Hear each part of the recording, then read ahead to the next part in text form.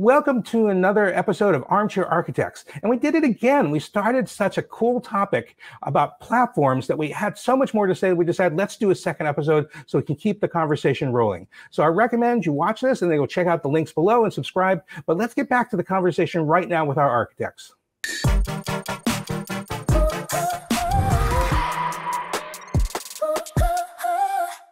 Hey, Eric and Uli, welcome back. So, one thing I really hate, I cannot stand it when we're like in the middle of a really good conversation and we have to cut it short and we don't get a chance to really finish. So we've made the executive decision to come back for a part 2 to talk more about platforms because there was just so much more to talk about. So we're going to get into some of the things that you heard us sort of tee up in the first one and come back to this. And to bring us back into this subject, what I wanted to do is talk a little bit about, again, success and failure when it comes to platforms. Right. So it seems to me that there are two ways things can go wrong. It can be a failure or it can be a really good success. And then stuff happens because now, congratulations, it's a tremendous success that you didn't expect. So can we just talk a little bit about what it means to be successful when it comes to building a platform? And then what do you do when that happens? Because maybe it happens to you like a surprise that it's not successful. Yeah. So let me start for once. Yeah, go ahead, Uli, please.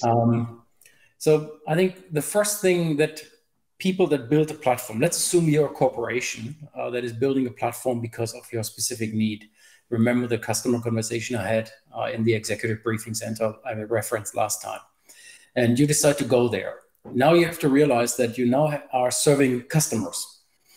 While you're not used to it, you might just be normally the customer itself, meaning you write code and you do stuff. But now you have to effectively think about other people depend on me, that my capability is available. And that's something you have to get used to. That means you have to think about, do I do service level agreements? Most likely, if it's an internal platform, it's not going to be an agreement, but at least you need to have service level objectives and so forth, so that everybody who takes a dependency on you knows exactly what the rules of the engagement are. You need to define things like throttling. You need to define service hours. Can you call me in the middle of the night?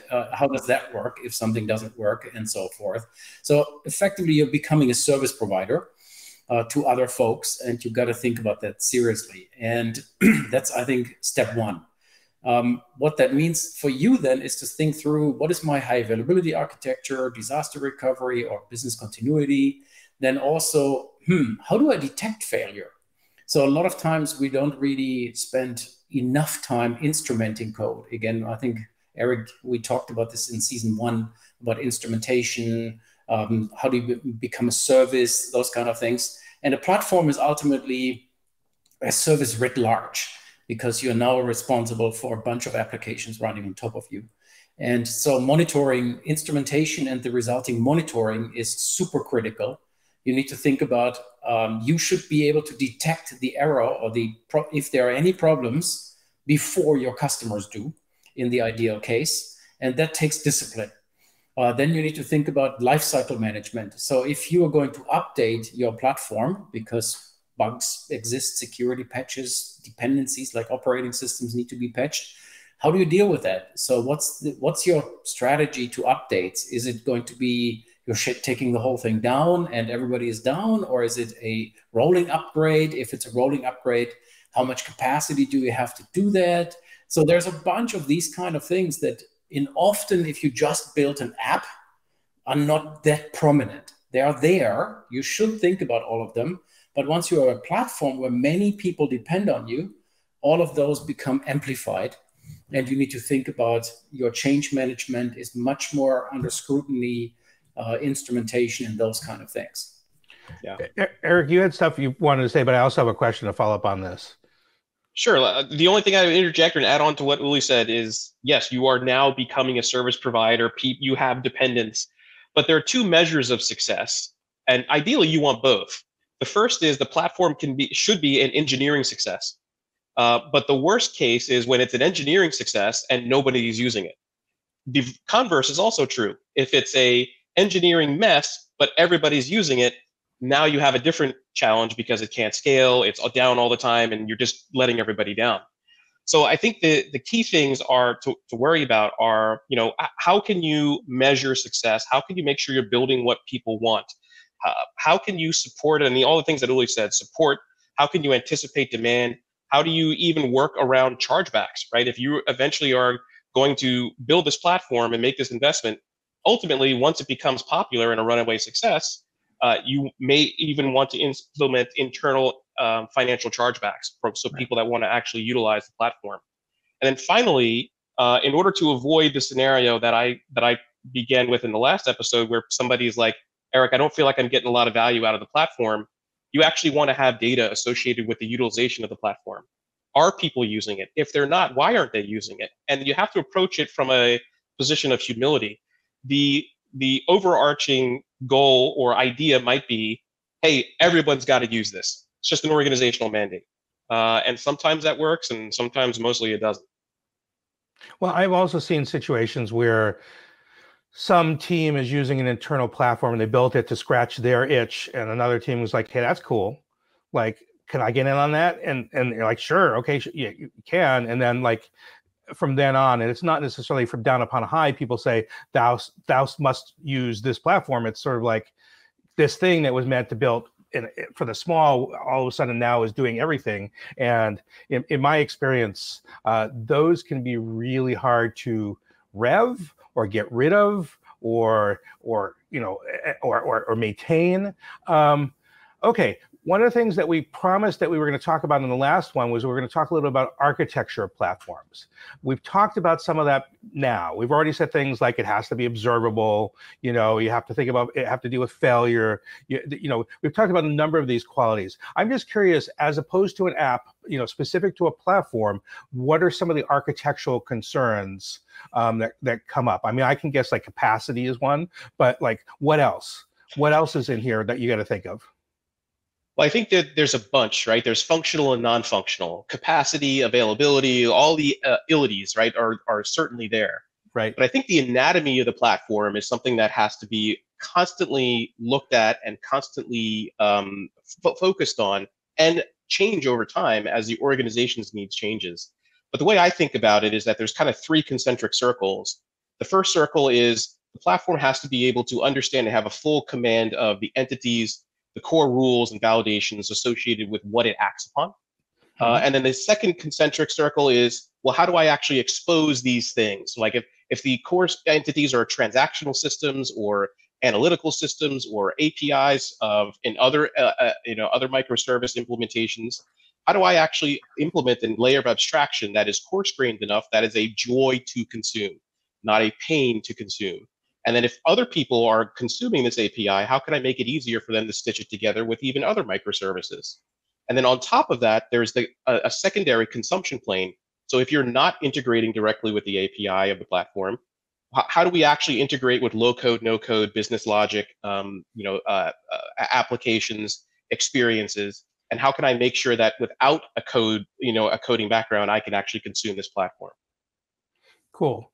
Uli, do you have ones? I have one in my. Yeah, I think you mentioned capacity. That's a good one. You need to always think about this, not just for your own needs. Now you need to think about everybody else's needs and how you service those. How do you get the signal from people? If it's an internal platform, I'm sure it's fairly straightforward, but you still need to work through it. Then I think there's a thing called a noisy neighbor. So that means you now have a platform and all of a sudden you have my friend David using it and my friend Eric using it. And Eric has written very bad code. David has written clean code. Eric is hugging all of your resources. So you need to think about, do I need a resource governor? So that effectively is a technology that watches for abuse and potentially either throttles or removes the noisy neighbor and stuff like that. Eric's point about extensibility is an important one. If you allow code to be built on top of your platform or integrated with the functions of your platform, like a SQL Server UDF, you need to think through, can this code potentially impact the availability of my platform? And so forth. And all of a sudden you have the requirements. Again, remember, you're serving many people now, that you can't effectively go and do this. So if you go back to SharePoint, for example, before the cloud versions showed up, the extensibility model was built right into SharePoint itself. And so upgrading the solution was very, very complicated because all of a sudden you now had to, the SharePoint lifecycle, your code lifecycle, it all had to work together and so forth. ERP systems used to work, or in a lot of cases are still working like this.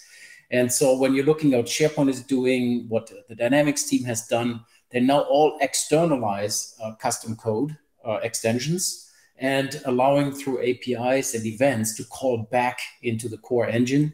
And that has a number of benefits because you can still extend the platform, but now you're on separate life cycles. So the platform can evolve independently of custom code that's associated with the platform. And I think those are some of the patterns that you need to dig deeper into. Do you want to allow this at all? Originally, when we were calling Office 365 by another name, there was no extensibility because the team hadn't figured out the extensibility model yet. So we simply cut it all off, saying here, SharePoint, use it or not, you can't extend. And that might be okay for a V1 platform to not support that kind of thing and grow into this kind of extensibility with more consideration. So I think of some of what you said as some combination of isolation and compartmentalization as being two of the qualities you want to really pay attention to. It really becomes what really ends up happening is you become you quickly slide down the slope into tenancy discussions, right? Right. Does my platform actually have to be multi-tenant? And all of a sudden you're like, multi-tenant, I sound like one of those hyperscalers now. Yeah. And what will I do? Yeah. What is a multi-tenant anyway? But we can talk about that. So I think before you go into a platform business, I think that's the key piece. You should be very, very thoughtful. And let me throw another piece into this one. One of the new platforms that we are seeing, people don't think of as a platform because it's not code or stuff like that, is actually data.